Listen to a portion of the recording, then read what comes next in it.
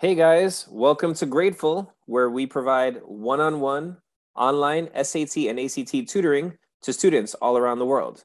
Right now, we're going to talk about a quick last-minute SAT tip before the March 2022 SAT, and it's the idea of the altitude to the hypotenuse of a right triangle.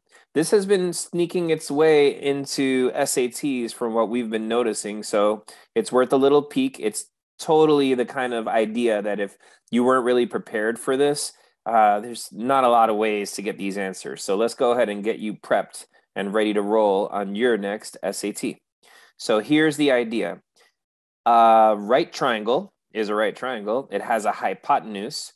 And the line that I'm highlighting here is the altitude to the hypotenuse. You don't really need to know this so specifically, really, but for those who are curious, an altitude hits one of the sides of a shape at a right angle, and therefore it tells you how tall the shape is. So if we rotated these two triangles around and made them look a little bit more like this triangle, we'll see that this altitude is telling us the height of the triangle.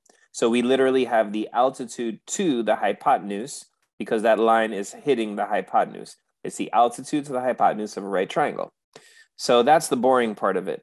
But what you need to know for the SAT is that there's a certain ratio that you need to use in this situation. It's A over B equals B over C.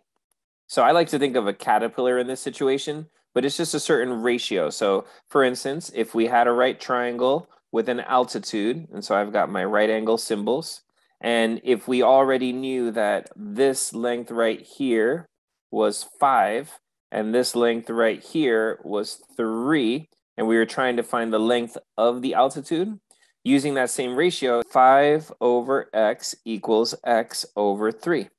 And you can cross multiply that, and you'd get x squared equals 15, square root of both sides, and x would be equal to the square root of 15, and that would be the answer there.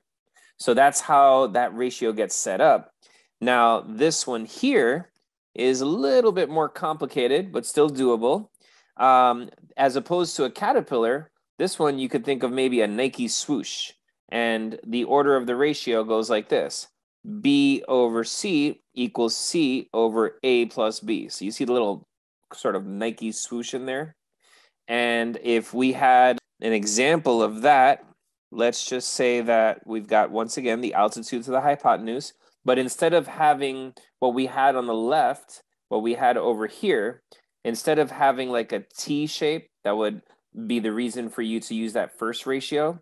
In this situation, we kind of have like a little bit of an L going on because we're going to know this value. Let's say that one is 7. And we're going to know sort of information about this. So we've got information about sort of those two sides of the triangle. And in that situation, we're going to say this over this equals this over this. So putting that into practice, that would be 3 over 7 equals 7 over x plus 3. And from there, we could cross multiply and solve. So, 3 times x plus 3 equals 7 times 7, which is 49. And from there, we would just solve for x. So it's a matter of having these two ratios memorized and being able to use them in different situations. So looking at a couple of examples here,